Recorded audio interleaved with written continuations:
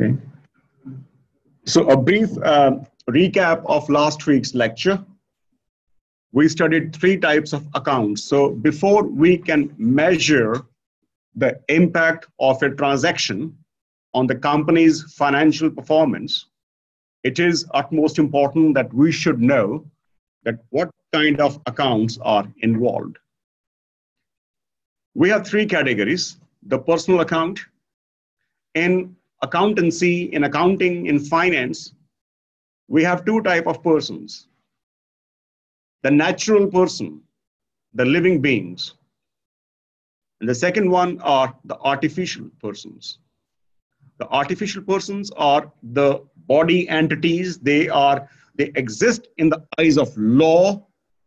They are registered.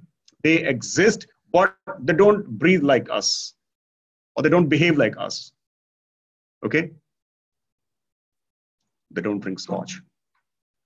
So these artificial persons, they exist in the eye of law. So, but we consider them. We sue companies, we sue organizations, don't we?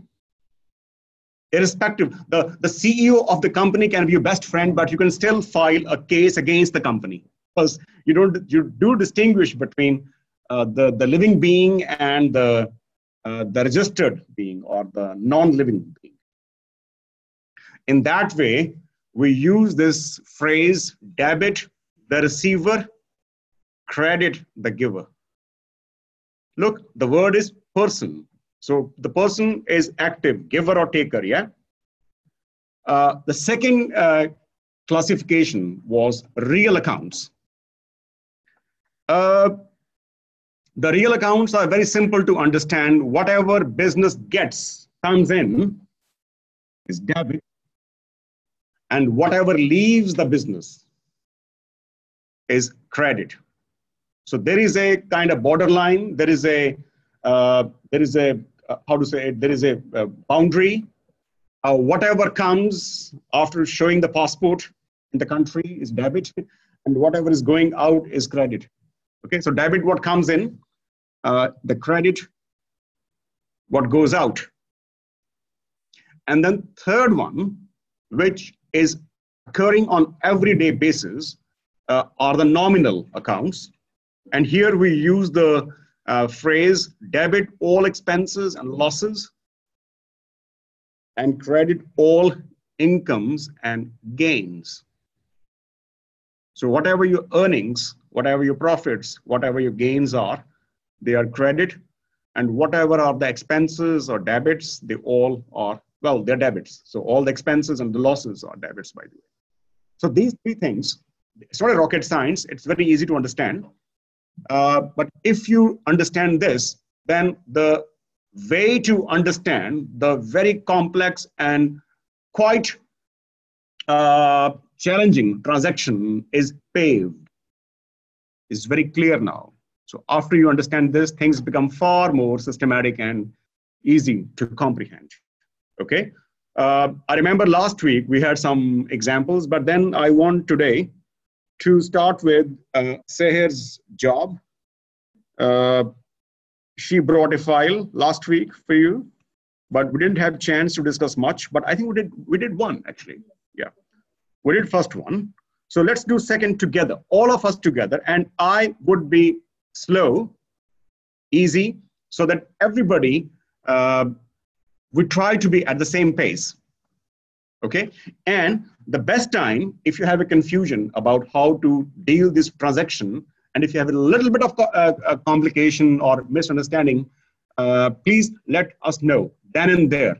But you have to wear three spectacles. There are three spectacles: the personal account, debit, receiver, credit, the giver. This is when the persons get involved in a transaction. The second is things come in the business, things go out the business. Debit, what comes in, credit, what goes out. And when it comes to specifically expenses and losses, debit all expenses and losses, and credit all incomes and gains. Rent paid is debit, but the interest you receive from the bank account is credit. You make sales, the things go out, credit, what goes out. You buy some raw material, debit what comes in. Okay, you pay to your supplier, debit the receiver. You get money from the bank, bank the giver, credit the giver. So always see if you wear these three lenses, life would be very easy to understand. Okay, now we start with the first transaction. Maybe Sarah, you can have this maybe you can go in that flag, and depending upon the discussion, if you can write down, right? The first transaction is Mr. P, the owner, invested 57,500 cash and 32,500 pounds of photography equipment in the business. So the owner, Mr. P, brings cash, and maybe he brings some paintings and the decoration stuff. Is it what you mean? Yes. Yeah. So he brings two things to business. Yeah, it's a photography equipment. Okay, all right. Good. Good. So, all right. So we can call it that Mr. P is a photographer. He started his studio. Yeah. Of course, you need cash to start a business. Okay, he brings 57,500 pounds cash. But on top of that, he also brings some photography equipment. Yeah. Or he hires a model like me. So who knows? Sorry, that was a bit exaggeration.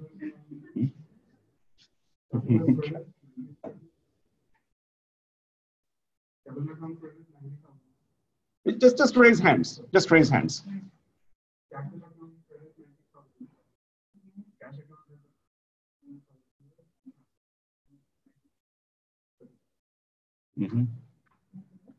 Okay, anybody else? What do you think, this small transaction, how it brings change in the company? Remember, I gave you a metaphor last time, the ripple effect. Sea could be big, the lake can be massive, and a small transaction is like a stone, and you throw the stone, tick. It doesn't go straight in, it ripples.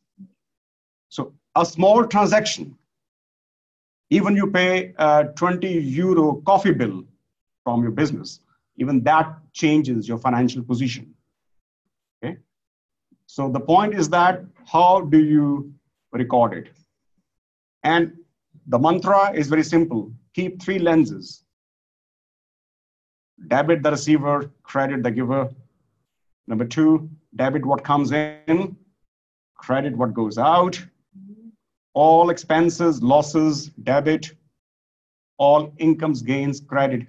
All these six things will not be applicable in each transaction, but you have to recognize. Okay? You need to recognize which account is relevant here. Yeah, and one disclaimer or one word of caution, company would never write its own name in the books. Okay? You can write the title, the financial statement of Mr. P company. But when you start recording it, Mr. P would never show up. Any idea who would be representing Mr. P? Capital, yeah? So capital, if Mr. P brings something, he brings capital. If Mr. P takes out, negative capital. Yes, everybody in the back seats. Mr. P, the owner, invested 57,000. So cash, what is cash here? Cash comes in or cash goes out? In. Remember, we think from the point of view of the business, not the businessman. All right? So this is business. We distinguish between business and the business person. So cash comes in. Yeah? How much cash comes in? 57,000. And cash is which account? Huh? Cash, personal, real, or nominal? Say again. Cash is real account, because look at the word. When I say even though I don't bring the word real in, I say cash comes in the business. So what comes in is debit. So cash, debit, yeah. Then the amount, whatever. And then he brings, on top of cash, he also brings the equipment, yeah. So he brings the photography equipment. Well, there's no harm if we can call it equipment. Yeah. So equipment, debit, because that comes in. And then you can add these two figures. And if you add up 57,000, these are two things he brings into the business. So when we add it up, it comes out to be 58, 60, 90. Is it 90? Yeah? So what is this 90,000? What is this 90,000? I overheard somebody saying, you also said, Bilal? Capital. You said the same, yeah? This is capital. You cannot say that cash account debit, equipment debit, and capital and Mr. P credit. No. You can say, Shahab, P is a giver. No. P will never show up in these transactions now. P would be represented by the word capital. P would be represented by the word capital.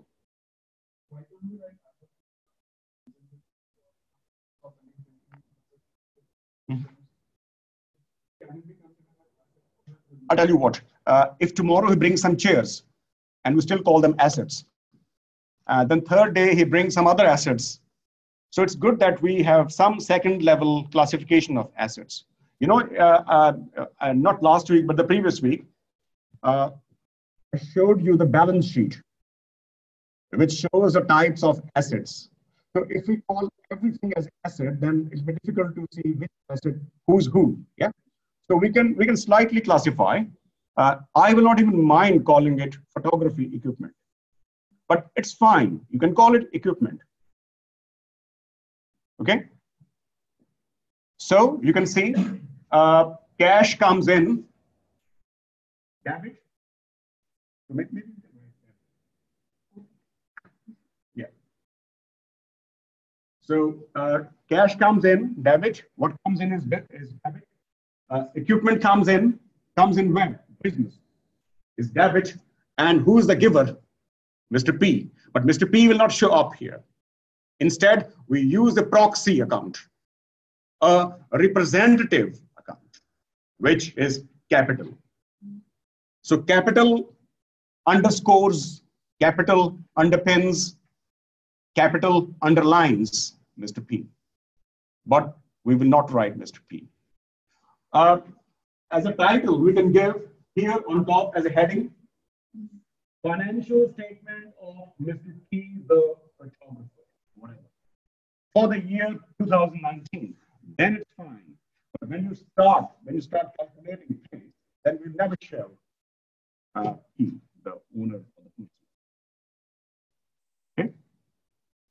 Are you all okay or not? It's very important that you understand it.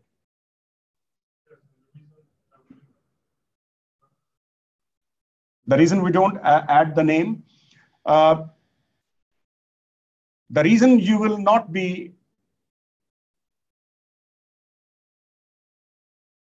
the financial statements definition is, we want to understand we want to estimate, we want to check the financial health of the company, not the company's owners. Now, this is a company where P is the only owner. Imagine there is a company like Nokia or Microsoft, which has thousands of owners. You get my point? There can be thousands of shareholders of Nokia. Doesn't mean that we have to write thousands of names. One word capital wraps up all the owners together. This is a kind of startup or a one-man show, Mr. P, the photographer. If you have a public listed company or multinational companies, which can have thousands and tens of thousands of owners.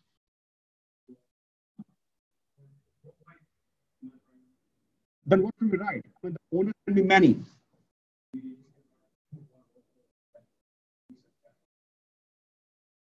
For this company, but then we violate the rule that for a multinational, we are wrapping all the shareholders as capital, but not for the individual company. We have to be consistent. If you cannot write, if by logic or by the common sense, we cannot write all the owners' names of a multinational company, and by that argument, we should not write the name of the owner, even though he's the only owner. Like, I can't write here P account, all right? Because if I write it, then I have to write all the names of the owners of Nokia, Finnair, Kone, and what else, whatever is. So then we have to be consistent. So then we take a decision that we will never write the name of the owner per se. We would represent him or her or them as a one blanket word called capital. All right? That's the argument. It's like something representing you. So capital, basically, everybody knows that capital belongs to the owner. If you are the owner, the only thing is that we're slightly diplomatic here, that instead of writing your name, we use the word capital, but everybody knows capital is yours. But we rather treat you as a function, not as a person. Because remember one of the, what was that word? Conventions. We studied that business as a separate legal entity from the businessman. So therefore we use word capital, belongs to business. Okay, that's the idea. I hope it makes sense. Okay, good. The second transaction is August 4, paid 3,000 cash for an insurance policy covering the next 24 months. So you paid for the insurance. Yeah. Is it what you mean by the business insurance or the personal insurance? The company insurance. Okay, all right. All right. So the owner, Mr. P, has to insure his business. After all, there is photography equipment. It can burn out. Well, even by law, you must have insurance of the building where you live in. He pays £3,000 cash for, let's be specific, for the business insurance.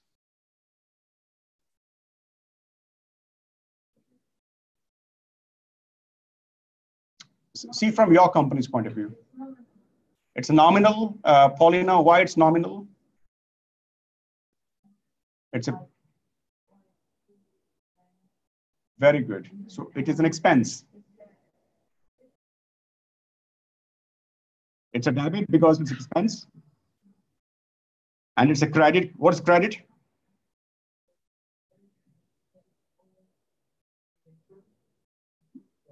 Cash. So here two accounts come in picture.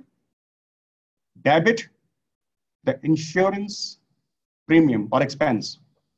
And this is a nominal account because all the expenses are debit, right? And then when you pay this expense, what do? You pay cash. Cash goes out. When you buy something, cash goes out. Cash goes out. Which account? Real account. Real account says debit comes in, credit goes out. So in this transaction, there are two accounts involved: the nominal account and the real account. And can I have a quick recap? Which accounts are involved here? Cash account debit, equipment account debit, and capital account credit.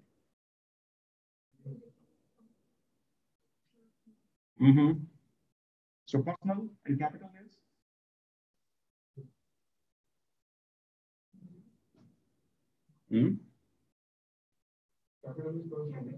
Capital is also person because it's representing the capitalist.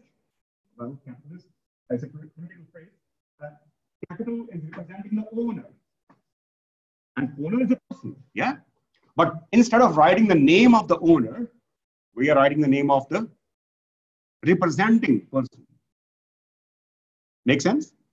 So that's why it's very important that you start also, when you record them, you should know, have some idea that which category of accounts it represents. And it's very easy. 3 accounts: person, debit, the giver. No, debit, the giver.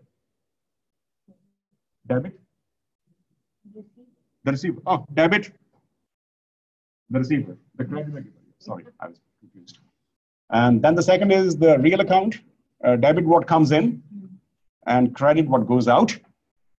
And then debit all expenses and losses, and credit all incomes and gains. So it's quite self-explanatory. The third one, the services are performed and clients are billed for £10,000. So now the business started. So Mr. P went to a function. All right. And then he sent the invoice to the company. Hey, great, thanks for the business. Would you like to pay my bill now? And the bill is £10,000.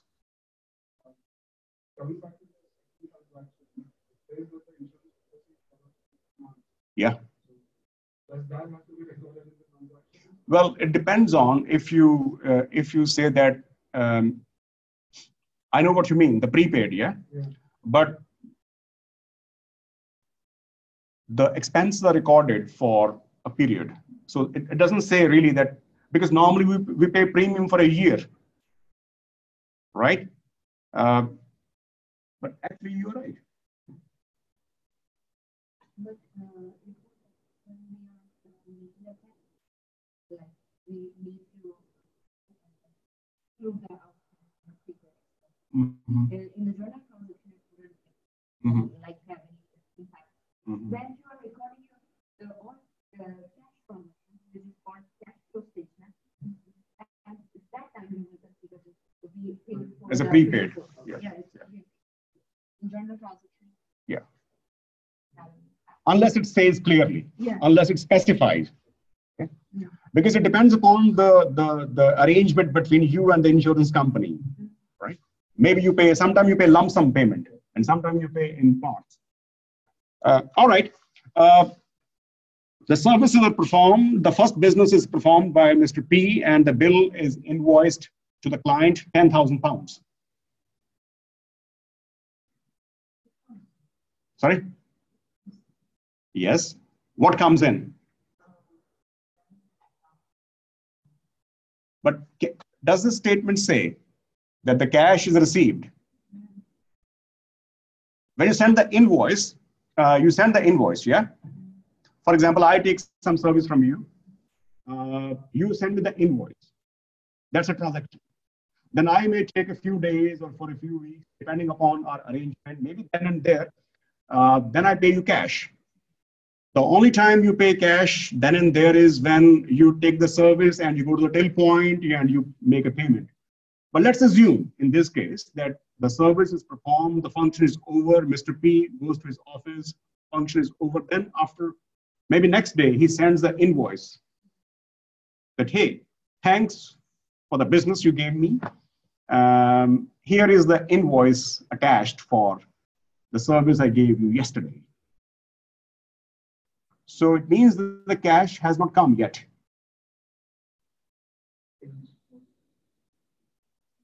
It's a credit business. Yeah.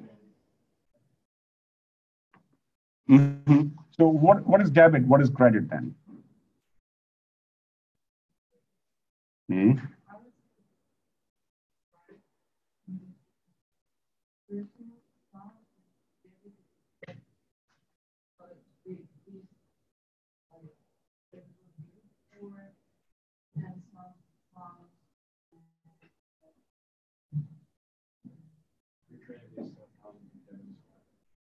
Credit.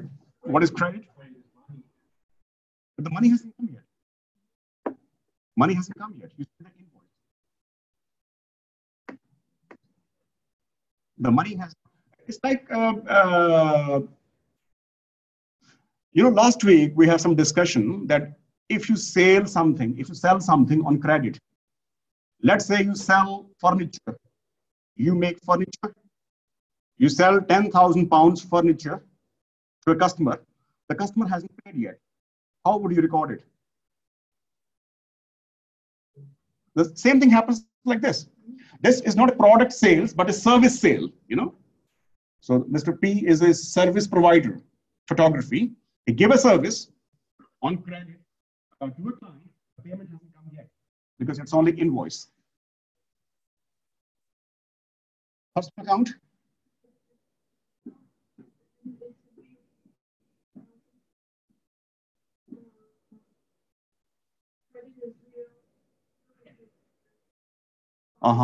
So debit, who's debit then?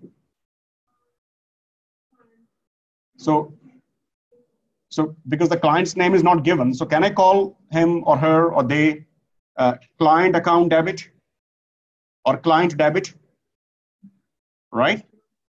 Because the client receive a service, debit the receiver. The receiver in this case of the service is photography, the core business of this company. So client debit and credit what?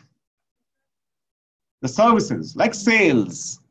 So you can say client debit and sales of services or services sales, whatever. Or even you can say sales, because for this company, the only sales would be the photography services. So here you can be a little bit flexible. So you can call it client debit. Client debit. The account's name would be personal because debit, the receiver.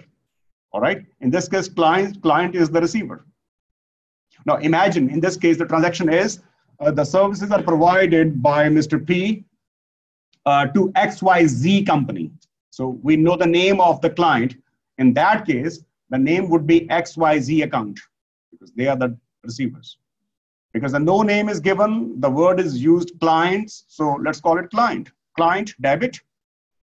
Debit the receiver. And what goes out? If you are a furniture maker, then the table chairs go out because this company is providing intangible services. So we can say the sale of services or service sales or services or sales, we can be flexible. But the idea is still the same. And what goes out is the real account.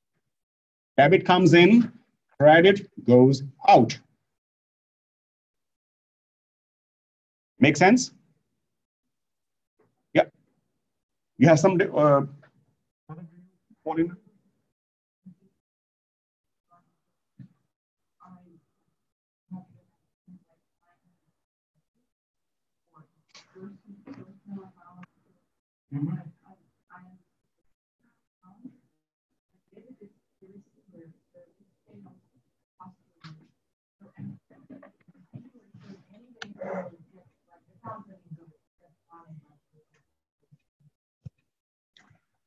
wait a sec. Why can't I? Here. debit the receiver, yeah? You make a sales to a client. You make a sales to client who receives.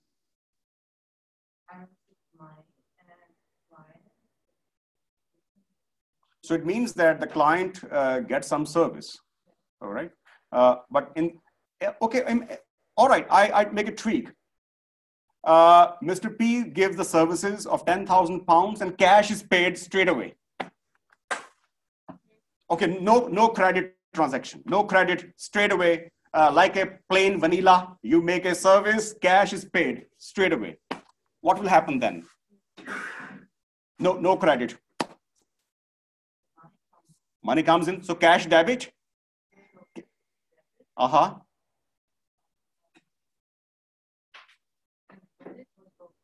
Sales credit. So are you convinced that cash debit, sales credit is fine?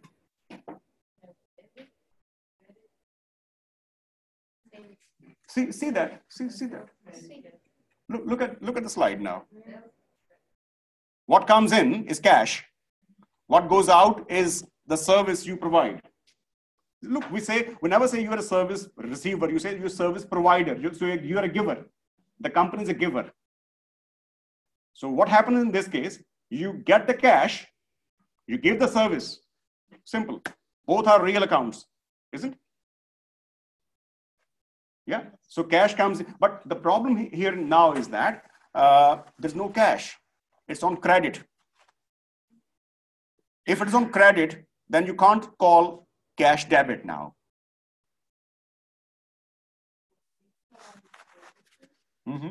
Look, you provide service, the company, the client pay you or don't pay you. You give service, so something goes out anyways. Yeah.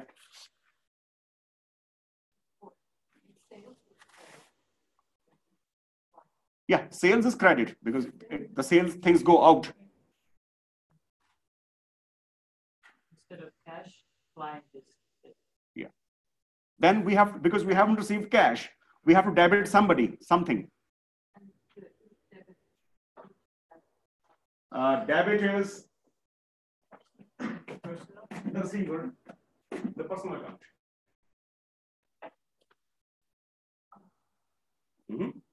So debit, the receiver, always have, whenever you do these kind of questions, you must have on a piece of paper or the slide open, this one, so that you can quickly see.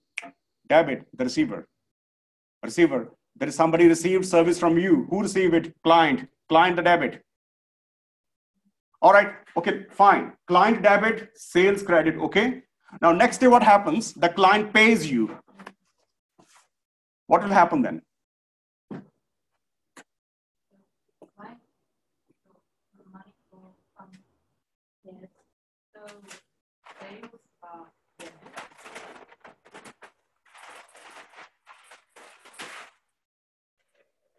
Look, if all is on cash base, Paulina, it's a very important point you raised. I know this confusion is in many minds.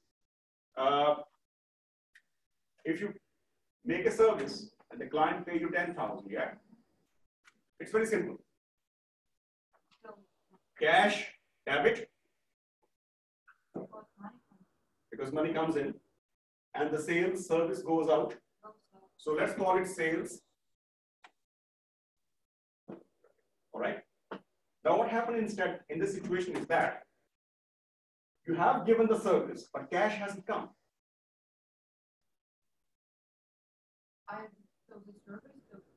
It still goes out, sales credit, yes.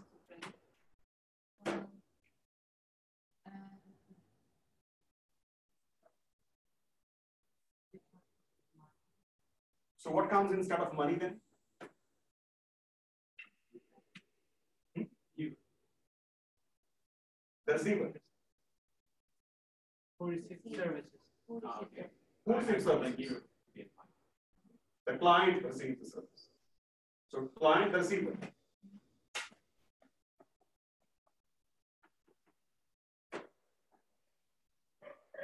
All right. Now imagine the next day, client pays you. He says, okay, fine, thanks. 1 day credit, I'm happy. Now I paid you 10,000. I should have paid yesterday, but I'm sorry, I was too drunk after the party. So there goes the cash. So what happens the next day? Next day, Cash comes in, all right? and we already gave our service, so they. No, sales already credit. You have done credit yesterday. Remember, we can't do it 2 times. It's not 2 sales. It's not 2 functions. I wish I have many functions to more business. But you had the business yesterday. Yeah. Giver, no credit. Cash comes in. Nothing. And company. You will never write your own company's name in the books. Day 1, when there is a business done and no cash is paid, all right? Client, the receiver, sales, the credit, all right? Next day, this company pays you cash for the service it received yesterday. So it's not a new service. So not sales, sales will not come again. Sales is done already. But the next day, you receive the cash. Money comes in, debit, or who's the giver?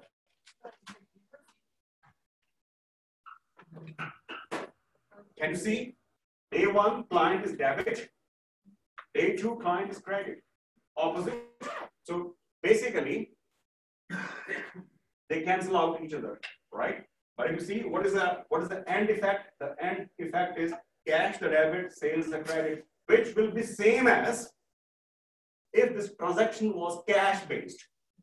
But by bringing this receiver or giver thing, because let's accept in reality, not all the businesses are cash based. All right. So then we are able to facilitate a transaction whose net effect is same. It's not different. Okay.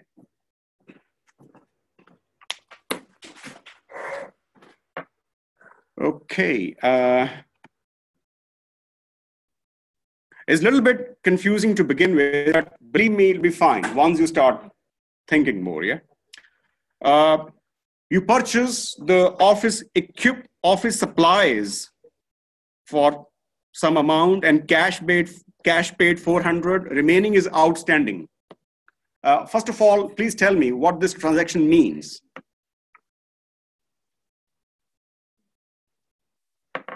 Now we are here.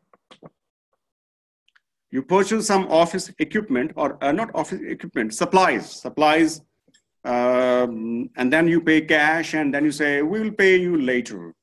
So what it means basically. Before you start thinking debit credits, what is the reality? What is the situation? You owe the seller more money. Like you just paid for the map. So you buy something. Office supplies mean that if you are a photography company, your supplies would be the films and all the basic consuming things, consumables, the stationery and all that stuff. You buy them. Let's call them as a purchase because that's like a raw material. Yeah. But the problem is that your supplier supplies you, but you only pay him or her cash, 400. You buy for 1,400, but you pay cash only 400. So what it means basically? You owe money. You owe money. Very good. It means that you make an arrangement with the client that, you know what, pay me, I'll pay you 400 now, rest some other time in the future. What is the transaction then?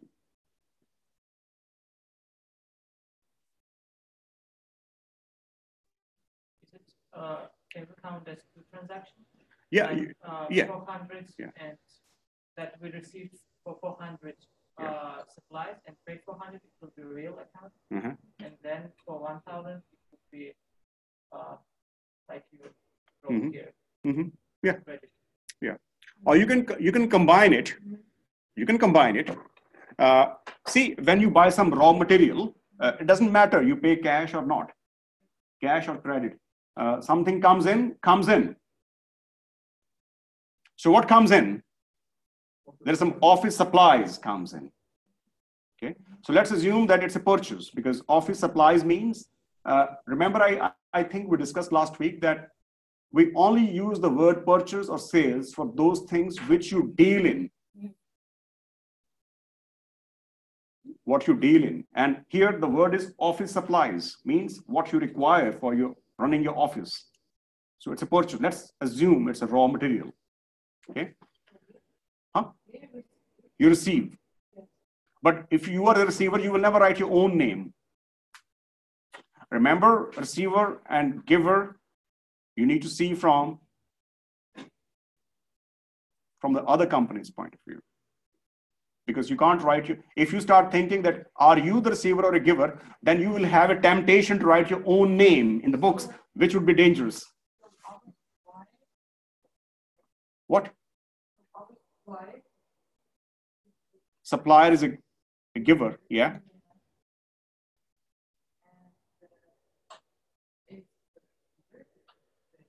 Uh-huh.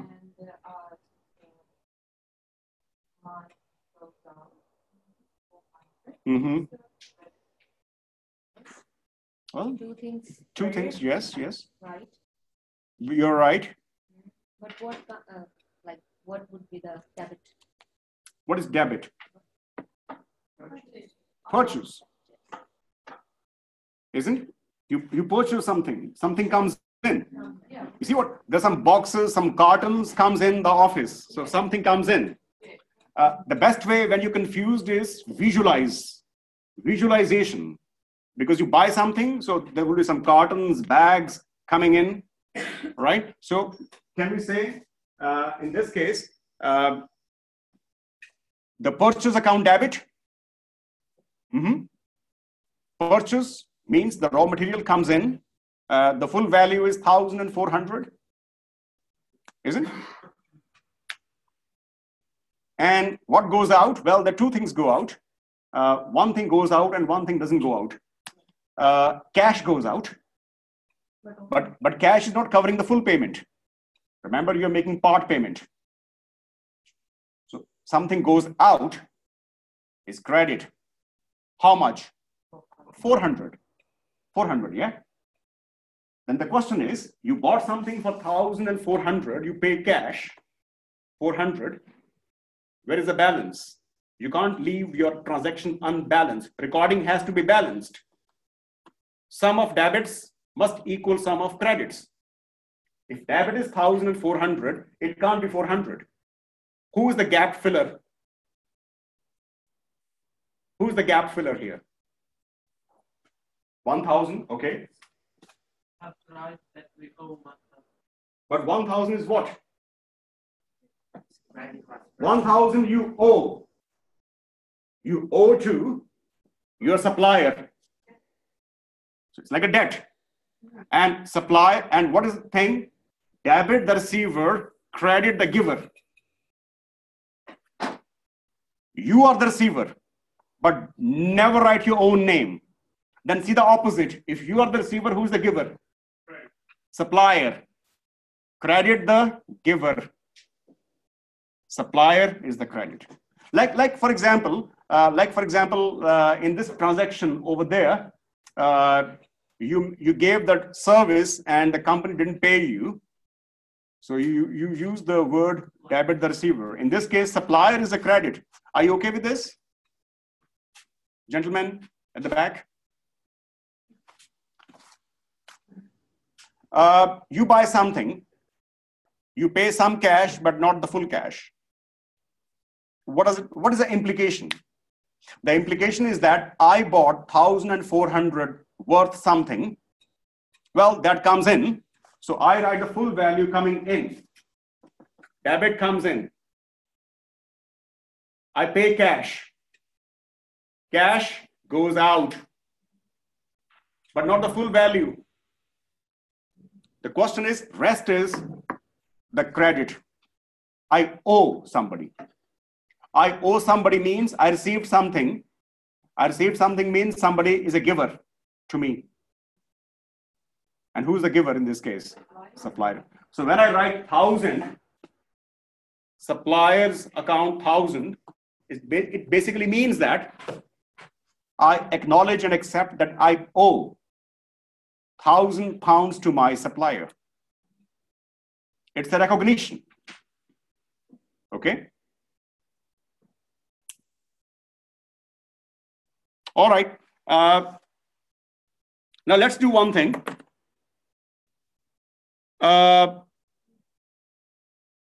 Transaction on date 20th of August, 24th of August, and 29th of August. We give you 10 minutes and you do by yourself. The best way is have a piece of paper and a pen to scribble with and draw it. If you keep thinking in your head without writing, believe me, it'll be very confusing. Expressions are very important. Express. 20, 24, 29. The one in the board, these numbers are dates. So August 20th, August 24th, August 29th. Okay, let's all discuss what happens on August 20th. And please raise your hands. Raise your hands if you know it, or if you're interested to answer it. And give the narrative, give the story. So, what happens on August 20th? Well, you receive cash. Mm-hmm. The 30 feet. Yeah. That you previously earned. Mm-hmm. What it means? What it means then? What it means? What it means is the money comes in. The money comes in, yes. So when cash comes in, would you call it? So would you call it cash debit because money comes in?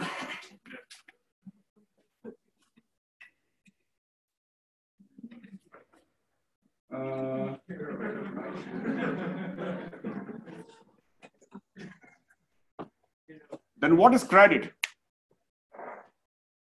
If cash come in is debit, 2,000.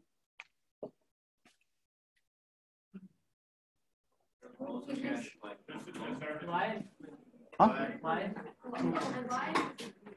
Then what is credit then? Huh?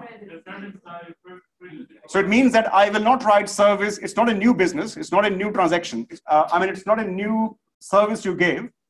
It is in according adjustment to something you have done in the past. Right. And remember, on August 7th,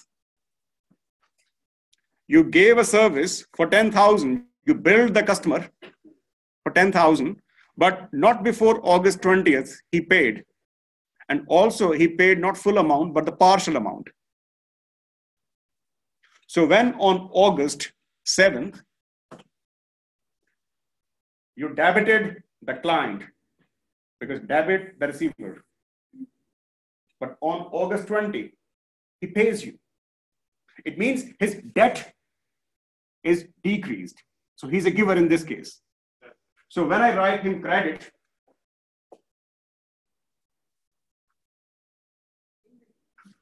it's a giver. But the thing is, the catch is that it doesn't pay you full amount. It gives you 2,000.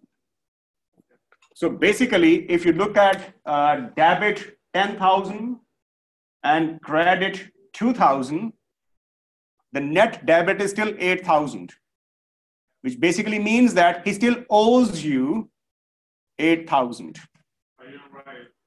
No, because then we will keep writing it. Maybe again after 1 week he pays you 5,000. Again his debt decrease. The same thing happen again, but this time, so still he owes you. So we keep doing like that. Yeah. So on August 20th. So when you record the transaction, it's good to know. It's good to have a recheck the previous transactions also. All right. Yes. Can a client be called? No, it's not a loan. Loan is something when it's not a business thing, but it's like you have a furniture company and you give loan to a friend or a next door shop. That's not your business transaction. Then you will call it loan. These are the normal, usual service transactions. The business as usual. Loans are not businesses as usual, unless you're a lending company, unless you're a bank. Yes. So you put the data in with the 20. Mm-hmm. You have to Mm-hmm. you have to write sell cash 2,000 or Here? How do you You mean this one? Yes, that one. Look, this is a follow-up transaction. What happened on August 7th? On August 7th. Oh, it's a follow-up now. You sold something on August 7th, so you can't call it sales again because you sold it already on August 7th. See, on August 7th, you sell something, but you don't get the full cash. You didn't get any money. But then on August 20, you receive the cash. But how do you tell that this is a continuous transaction? Because it says recover 2,000 cash and photography fee earned previously. Yeah, so you need to imagine that the service is given already. Hmm?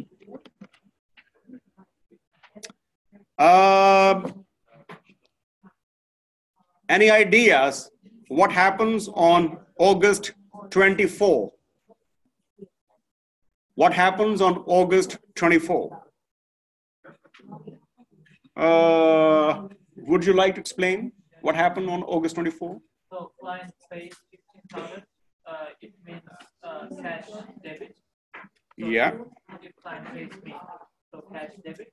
Very good. For services, and it means that services or sales is credit. That will be performed later. Yeah, but what would you write in credit then? Mm-hmm. Very good, very good. So if I don't give services now, if I give now, I put sales, right?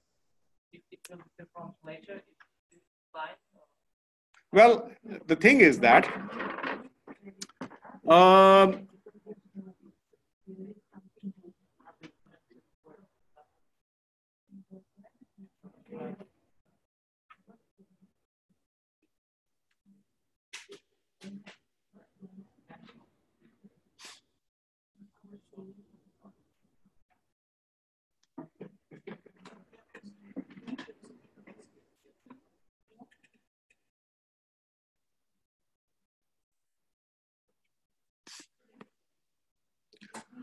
the client immediately pays you 15,000. The service is yet to be performed. So in a situation like it happened, just again, visualization is there. You want to hire Mr. P's services or photography. You go to his office and you say, Mr. P, we want to give you a business. In 1 month's time, I have a party. What do you think would be expenses? And Mr. P says, you know what, I would charge 15,000 pounds from you for the whole function, but I have a condition that I receive money in advance. Maybe he has a bad experience with me in the past and didn't pay. Whatever is the reason, Mr. P insists that give me in advance. Like in many cases, I know, you also know that we pay in advance. Rent is always paid in advance. If you take the Quas services, they always have 1 month deposit. So when you take the service first time, you actually pay 2 months rent. One, the security, and one, the advance, I guess. So this is like the revenue is pre-received. Mm-hmm. Does it make sense? But the hard fact is that cash comes in. Cash comes today or tomorrow, it doesn't change color. So comes in, comes in. So on August 24, cash account or cash debit.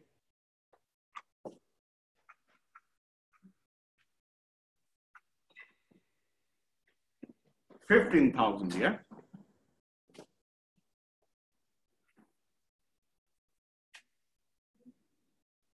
Question is, what is credit?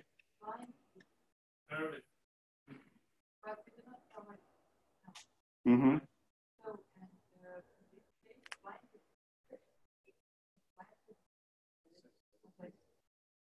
Now I like the discussion that should we say the service in advance credit or should we say the client credit? At that moment, us provide service now, it doesn't go It is, out now. it is service because from the point of view of the starting stuff. Mm-hmm. Okay. Please, let's fight. Let's debate. I mean, don't throw chairs on each other. But let's have the discussion. Yeah.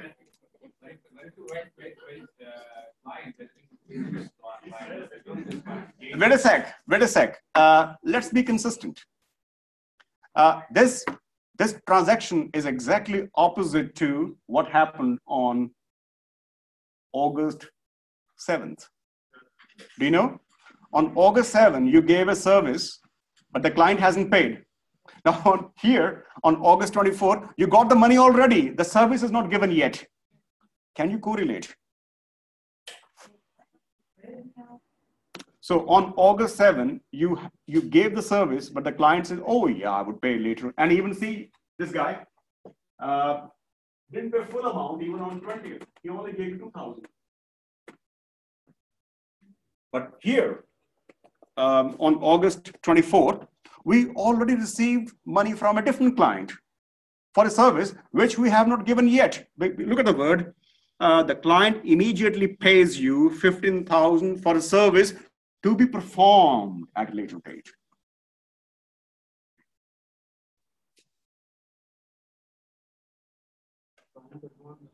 So what do you think? Client is a credit? I still think it's service. Well, actually, what do you say, Seher, about it? For me, like outstanding sales Mm-hmm. should be performed, but like we made a temporary account. Mm-hmm. It could be client, but Mhm. it's not a sale.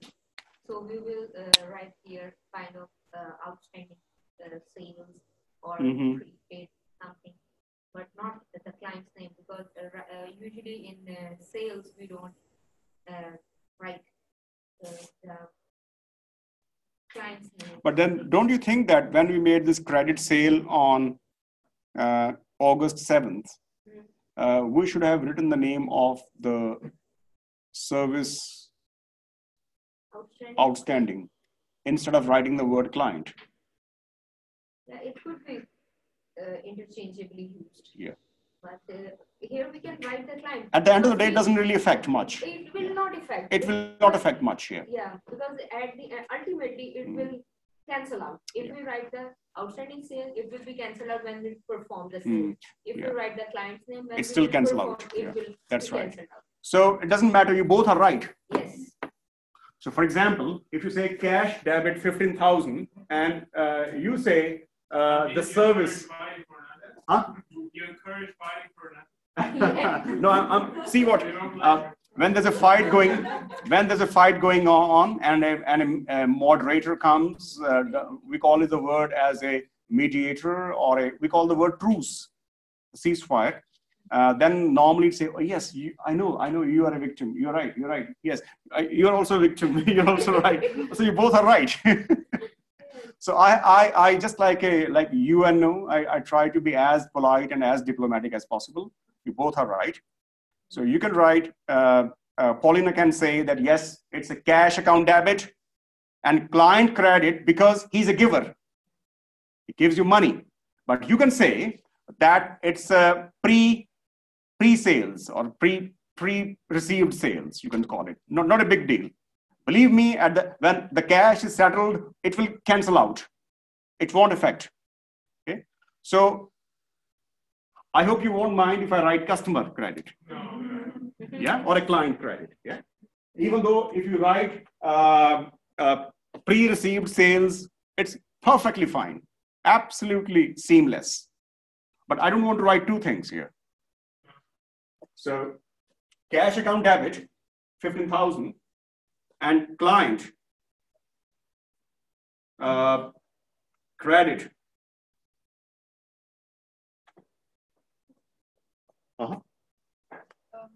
Equally both. I am. And then tomorrow I leave here. But then you can, there's always notes we write down in the bracket that basically this owes to this person.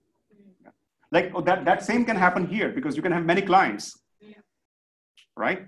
So the same thing can, we always write some notes, but I'm deliberately ignoring that thing. So we can just leave it. Yeah. If we say this word, the instead of client, I say Mr. William Jefferson immediately pay £15,000 for the service to be performed later. Then we would write not client. Then we will say Mr. Jefferson. Then we know Mr. Jefferson is Mr. Jefferson, unless you have two Mr. Jeffersons in your dealing with you. Then we can write junior and senior. Huh? You got the idea? Yeah. All right, good. Now, the last one is the business. Yes, Paulina. You say again? I want to try. The last one. Well, I'm not answering it. I'm just saying so that I can still, you want to answer it. Okay. Paulina is very dominating today. Yeah. Paulina? Yeah. You know what? I like this very go-getter kind of people. Hey, I will answer it. How dare you ask a question to anybody else? Don't you see me? You need to answer, ask me first. Okay, so, ladies and gentlemen, with all my proud privilege and all the rights which are vested in me by the virtue of a teacher, I hereby invite Paulina to answer this question. Yes, there you go, Paulina.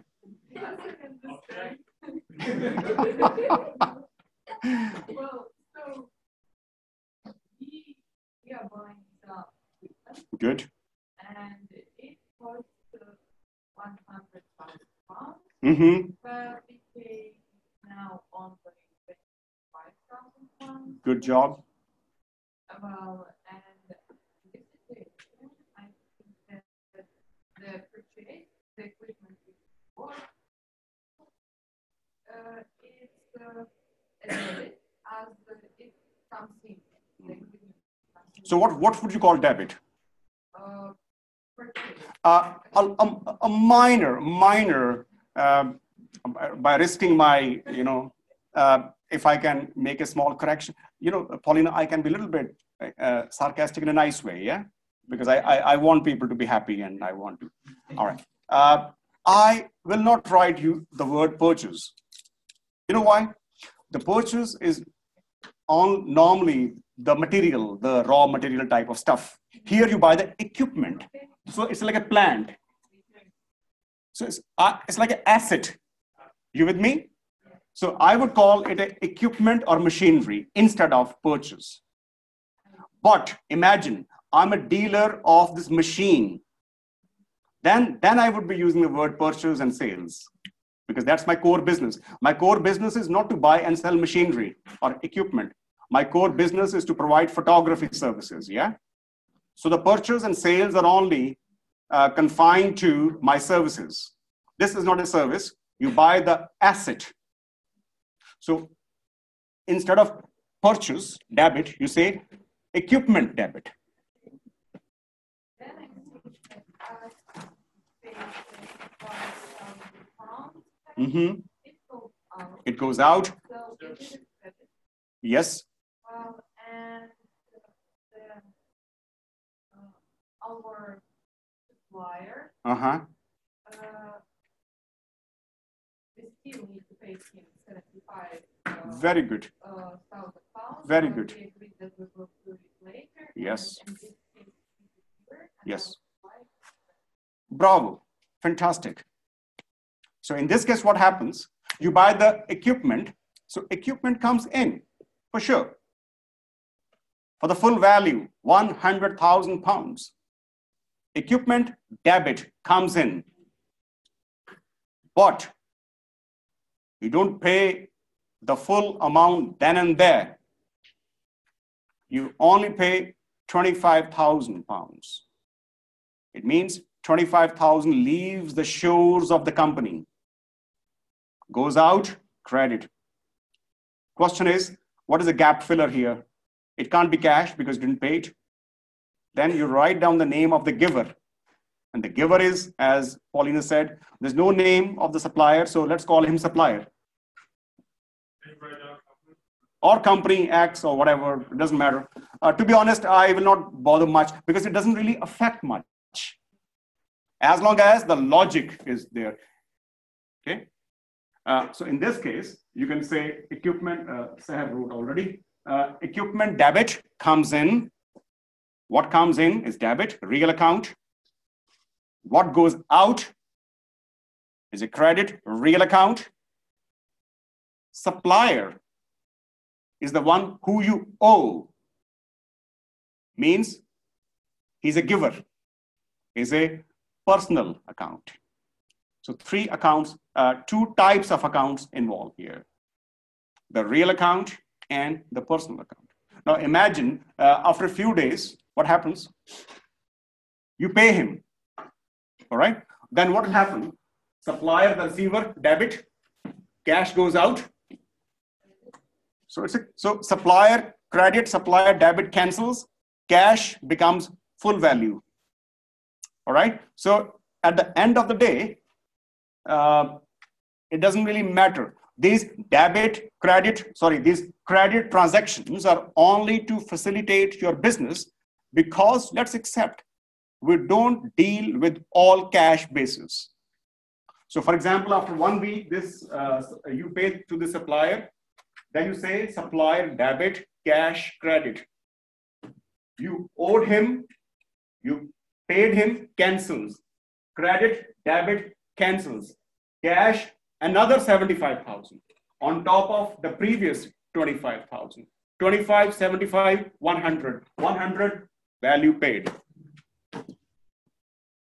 So these are only ducts. The credit transactions are only a kind of, what is the word when you want to make some balancing act from from one pipe to another pipe, there's a duct. So just let the flow go on. So it's only these credit transactions are only facilitators. Because when you pay them, they're as good as cash transaction. All right. Okay. Let's do one more exercise. I think you need some more practice, but you're doing good job. Now, forget about Mr. P, forget about the photography business. It's a new transaction, the whole story is new. Remember, the narrative, the story behind the transaction and visualization can be really important thing. It can help you.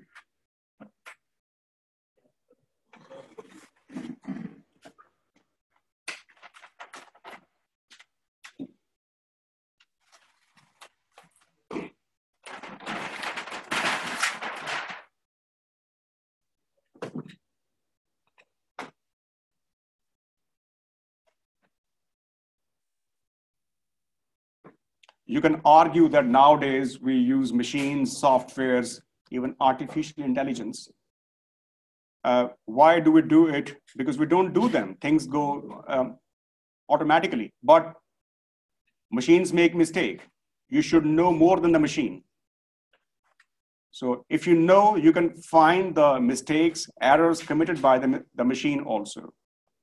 So it's very important you know at least as much as the machine does.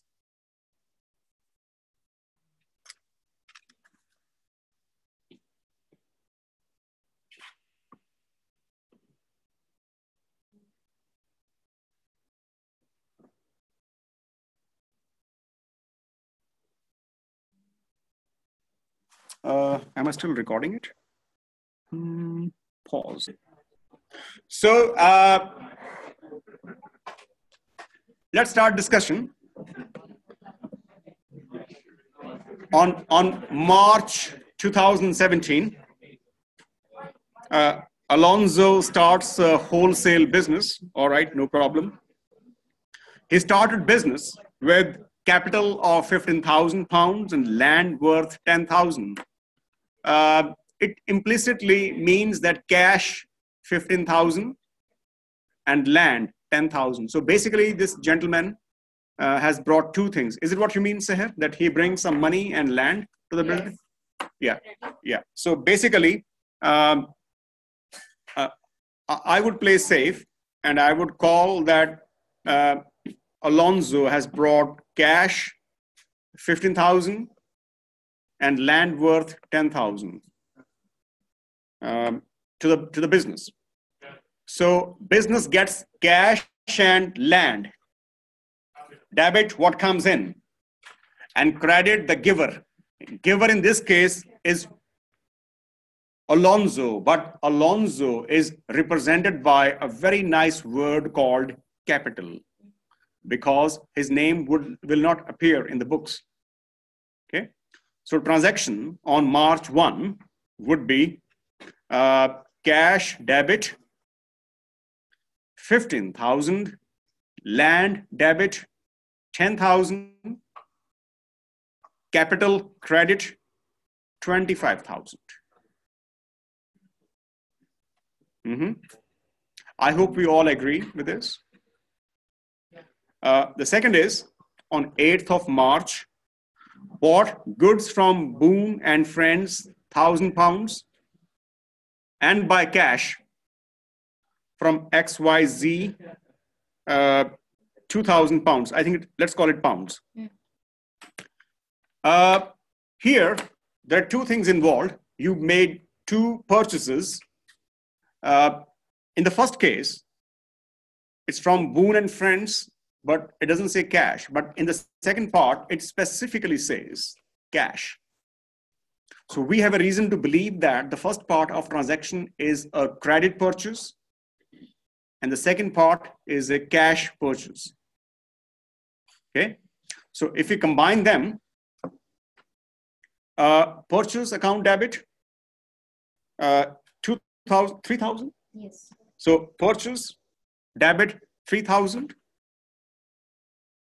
But so purchase debit means what comes in? Debit. So purchase debit, yeah. But what goes out is cash, 2,000. Right? So cash, credit, 2,000. But we are not paying cash to Boone and Friends. In this case, we treat them as they have given you a favor. It's like so they are the givers. So you owe them money. So they have given you something. So in this case, Boone and Friends are credit for 1,000. So altogether, sorry? Purchase credit? No, purchase comes in, debit. The things come in. You see, you bought some raw material, equipment, some processed, whatever you brought, something is coming in your business. What comes in is debit. All right, just the name of the company. Yeah. So purchase is a debit, but what do you pay? You don't pay full cash. You pay cash to XYZ. Because you pay them cash, then there's no point of writing their name because you paid them then and there. So what goes out is cash. So in this case, XYZ is only a extra information to puzzle you. But in the first part of transaction, it doesn't say word cash. So we assume that the purchase you made from Boone and Friends is on credit. So then Boone and Friends would show up as your lenders or the givers. Okay? So we can combine them. On March 13th, you sold goods to Cassidy for 1,500 and by cash 5,000. You sold two, you made 2 sales transactions. The first one, the second one, the cash comes in. 5,000 comes in. Okay. Cash comes in is 5,000. Sales is together 6,500. Is it? 6,500. Sales is something going out. So sales credit 6,500. Can we put Cassidy credit? Cassidy is debit because she is a receiver. Right. Look, cash comes in 5,000, but altogether sales are 6,500. On that day, regardless of money received or not, 6,500 worth goods leave your company. It's very important to understand it. That on this day, the goods worth 6,500 leave your company. What goes out is credit. 6,500 credit. It's called sales. Yeah, sales goes out. Cash comes in 1,500. Cassidy didn't pay you. Oh no, Cassidy didn't pay you. It means Cassidy is the receiver. Debit the receiver. So Cassidy debit 1,500, cash debit 5,000, and sales worth 6,500 goes out credit. Gave away charity of cash 50 and merchandise 30. So you are a good company. You are a very you believe in corporate social responsibility. You like that the company should also do some charity. Well, it's a nice thing. But to this charity, you pay 30, 50 cash, and 30 some merchandise. Okay? Something was in your warehouse. You said, okay, fine, these are some cardigans, nobody's buying them. All right, let's give them to charity. So cash leaves you, merchandise leave you. And what leave the business is credit. So 50 cash credit, merchandise 30 credit. Put them together, call it charity expense or charity debit, because basically it's an expense. Okay, so charity debit 80. All right, so charity you pay the receiver or expense. It doesn't matter. You can call charity as a receiver. Okay, if the receiver, then debit is the receiver. Or if you call charity as expense, expense is still debit. So in whichever way you think, charity would be debit.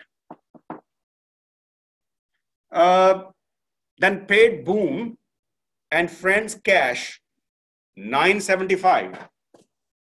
Discount received 25. Now this is interesting and tricky.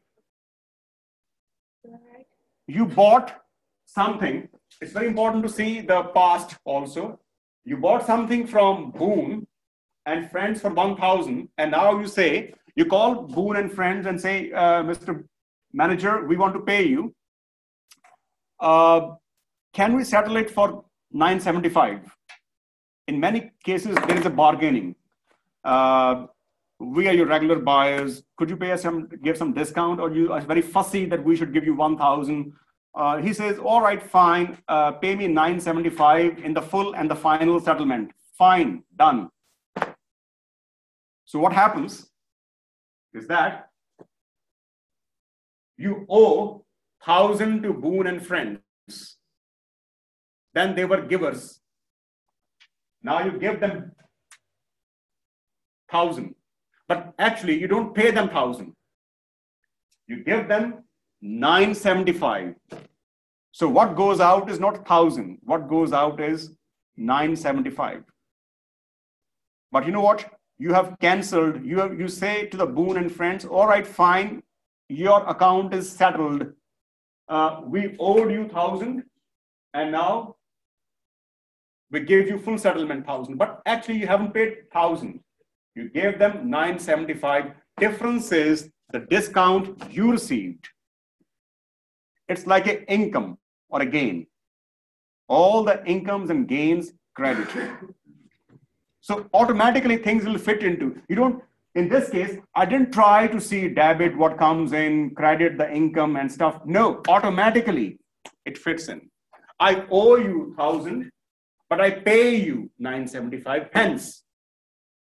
The difference is 25. Where will it fit? Debit or credit? Well, debit is 1,000, credit is 975. So the balancing figure should be in the credit. Now, what does it mean? It means I received a discount. I should be happy. It's like an income or a gain. Income or a gain, credit. So the things start working spontaneously. Okay. Remember the nominal account, all the incomes and gains are credit, and all the payments, expenses, losses are debits. Next day, you receive from Cassidy 1,500. No, you receive from her 1,450. And you gave her discount. Cassidy owed you 1,500.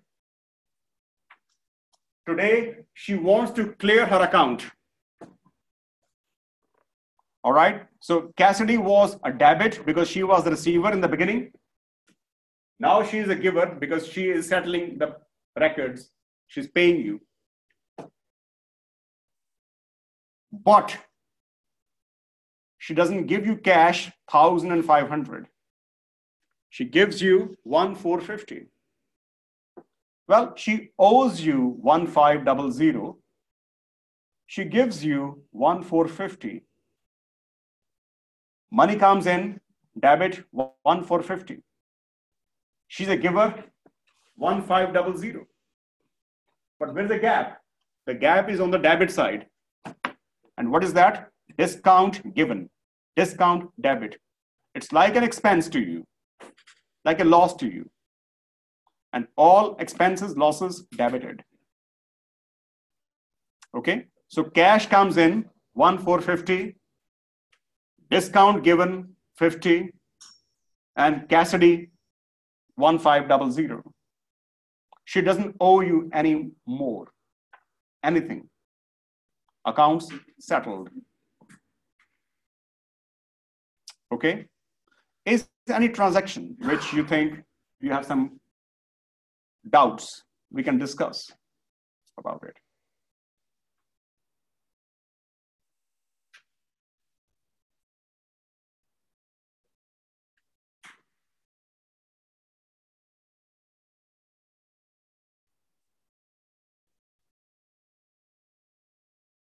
But if you understand these transactions, you can understand anything, because the idea, the logic, the base argument would be same.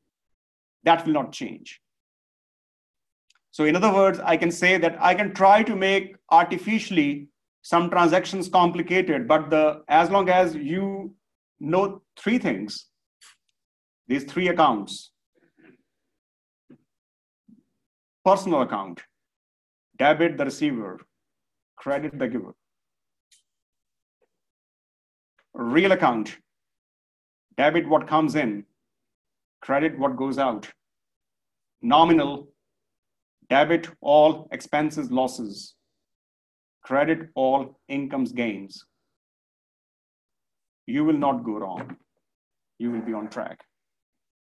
Just these 6 things you need to remember. It will never let you go wrong, basically. And Rebecca raised a very interesting point. And I discussed with Seher. We have done now 3 exercises, yeah? Yes. So 1, 2, 3, is it? Sorry, did I made you popular? What's your name? Sorry. Deborah. Oh, I'm sorry, Deborah. I'm sorry, Deborah. Who's Rebecca? All right. Well, not here. Yeah. Sorry, but it sounds good. Yeah. Deborah, Rebecca. Sorry, Deborah. I'm very sorry. Okay. I'm very forgetful. Yeah. All right, so Deborah has given a very good suggestion that can we post the exercises, solutions we have done already? And Seher has agreed that she would find the solutions for exercise 1, 2, and 3, and she would be uploading it soon in Optima, yeah? Okay, so, well, if you want, we can take a break now.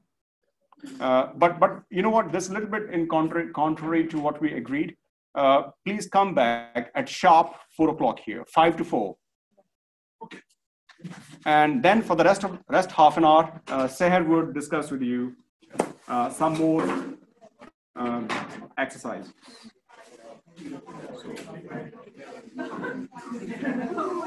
Remember that